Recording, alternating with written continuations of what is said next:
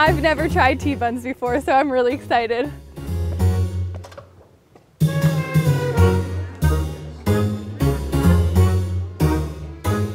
I mean, you grow up in a house when your mother's always making tea buns, so how can you not like tea buns?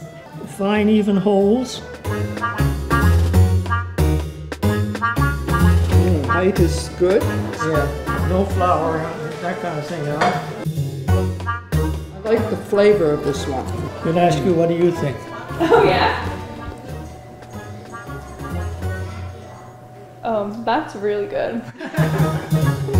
It's so zesty. They're all good. Big decision. I enjoyed the one with the cinnamon and the glaze on top. And they're all delicious. I'm going to be biased and say I really like mine, but they're all really good. Now I got to make the big decision.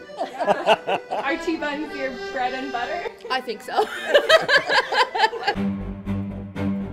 Now this is the bake or break moment.